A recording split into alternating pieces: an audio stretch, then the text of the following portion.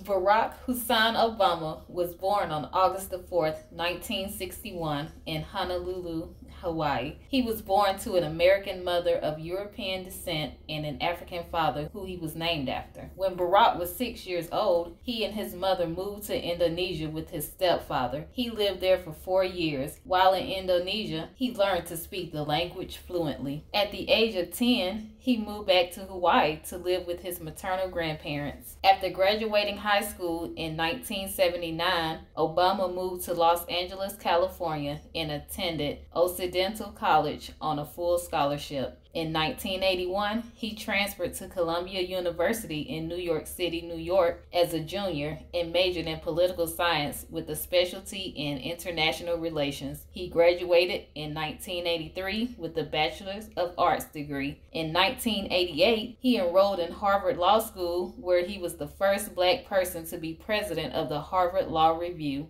After he graduated, he became a civil rights attorney and an academic teaching constitutional law at the University of Chicago Law School from 1992 to 2004.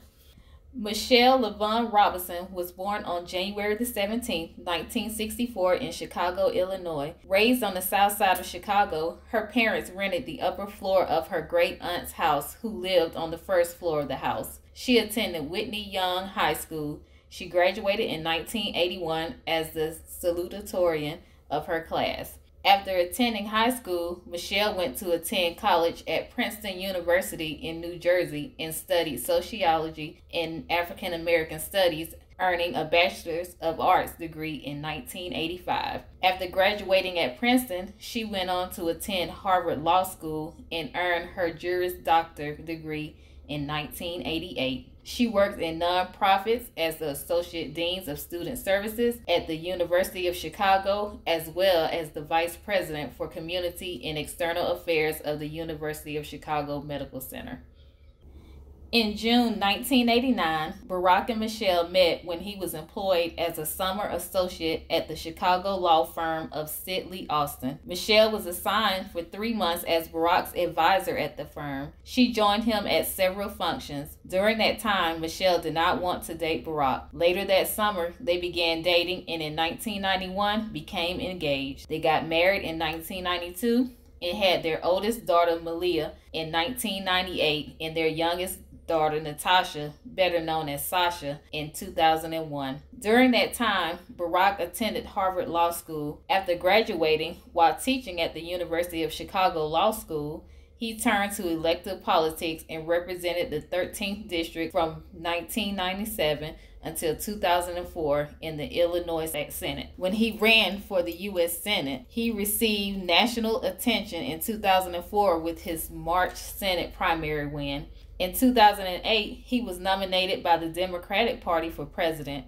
After a close primary campaign against Hillary Clinton, Obama was elected president of the United States over Republican John McCain. Again in 2012, Obama was re-elected president, beating Mitt Romney. His presidency has been regarded favorable among historians, political scientists, and the general public, placing him among the upper tier of American presidents. Also during these years in the White House as First Lady, Michelle has served as a role model for women and worked as an advocate for poverty awareness, education, nutrition, physical activities, healthy eating, and childhood obesity. Even after her time as First Lady of the United States, she is still fighting that fight. Barack and Michelle has made history as being the first African American president and First Lady of the United States.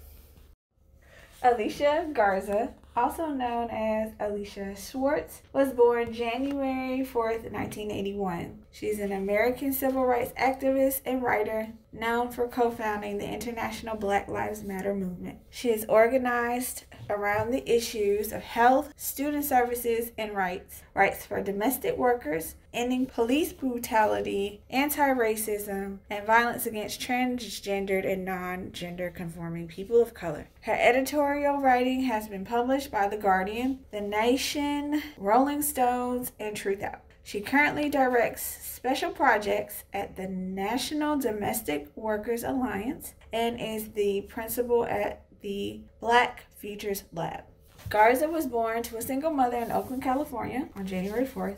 Her first 4 years were spent in San Rafael, living with her African-American mother and her mother's twin brother. After that, she lived with her mother and her Jewish stepfather. And she grew up as Alicia Schwartz in a mixed-race and mixed-religion household. Garza identifies as Jewish. Her family lived in San Rafael, then in Tiburon, and ran some antique businesses, and she was later assisted by her brother Joey. In her teens, Alicia engaged in activism, promoting school sex education and birth control. At Rutledge and the University of California, San Diego, she continued her activism by joining the Students Association and calling for higher pay for the university's janitors. In her final year at college, she helped organize the first Women of Color Conference, a university-wide convocation held at UCSD in 2002. She graduated in 2002 with a degree in anthropology and sociology.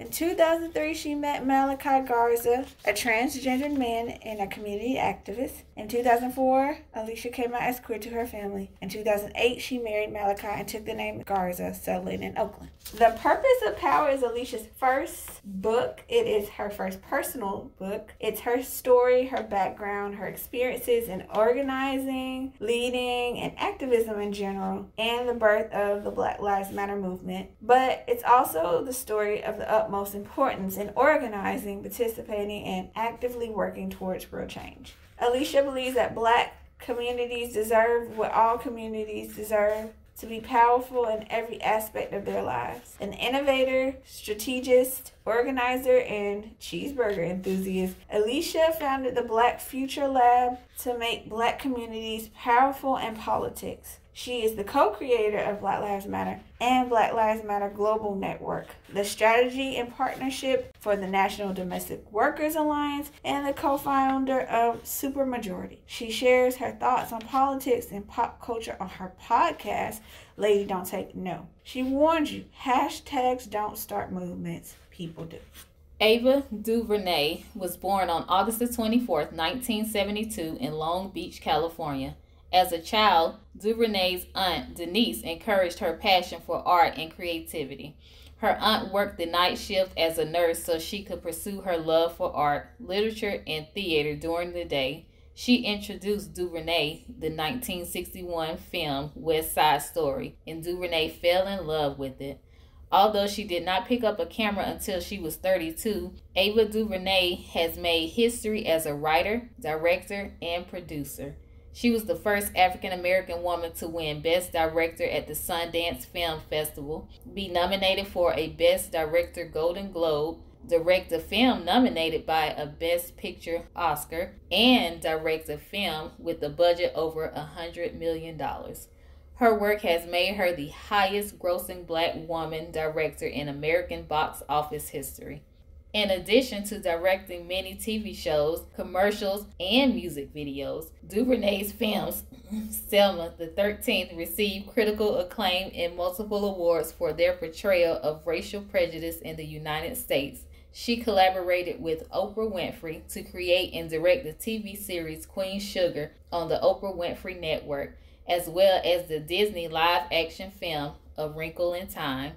In 2010, she started her own film distribution company called African American Film Festival Releasing Movement, AFFRM, but rebranded the company in 2015 under the name Array to focus on racial and gender inclusion in filmmaking.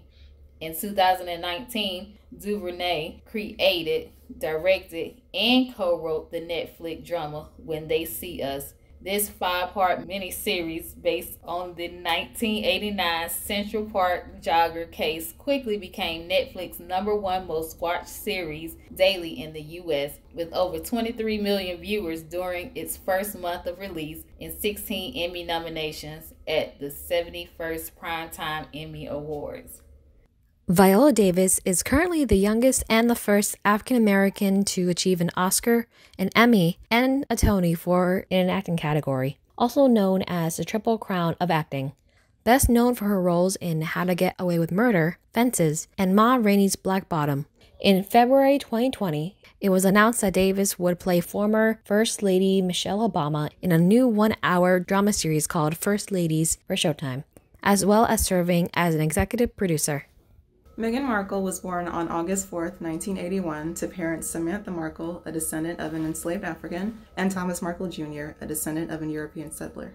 Born and raised in Los Angeles, Meghan would often visit her father on film sets, where he worked as a television director of photography and lighting. This was Markle's introduction to the world of acting and film. After graduating from Northwestern School of Communications with a bachelor's degree in theater and international studies, she had a hard time finding roles due to her racial ambiguity. "I wasn't black enough for the black roles, and I wasn't white enough for the white ones," she said in a CNN interview. Eventually, Meghan landed her first role as a nurse on General Hospital.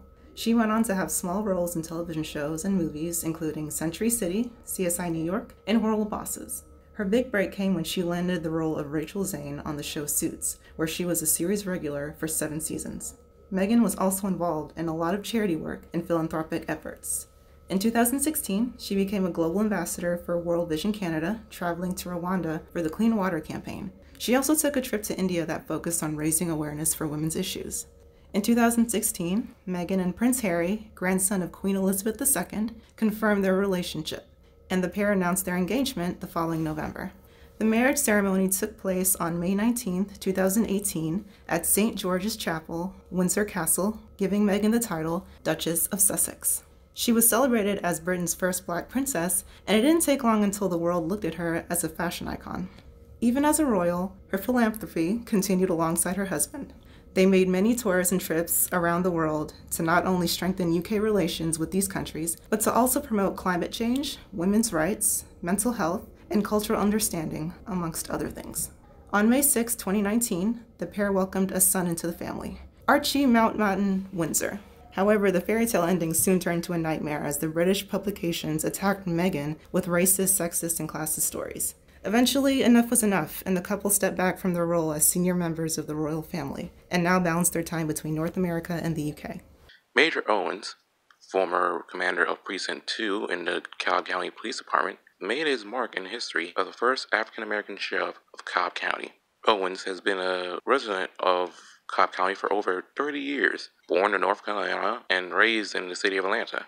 After he finished school, he went into the military, went to college, before coming back home to fulfill his dream of becoming a police officer. He served in the Cobb County Police Department for over 30 years before running for sheriff in 2020. When asked why he wanted to run, he had said that the incumbent had been in office for 4 decades and he had the right to be able to serve, vowing to not only produce results, but to be held accountable for not only his actions, but for that of his deputies as well. One of Mr. Owens' major stances with his elections were to help improve the conditions of Cobb County's jails, promising to provide the basic needs of their inmates, as well as help find programs to improve their mental health, along with also helping with the collaboration between the Sheriff's Office and the police. November 5th, 2020, he was sworn in as the Cobb County Sheriff.